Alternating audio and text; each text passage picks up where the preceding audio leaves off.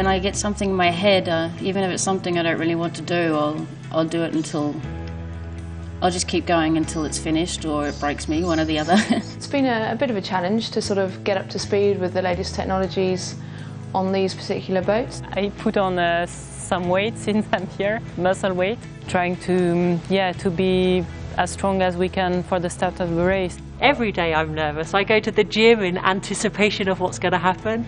Every day I look at the crew list and think, oh, where am I? What have I got to do today? We do a lot of sailing, so that sailing every day is just something that you become used to, and you don't get as tired when you're offshore and having to do it 24 hours, 7 days a week.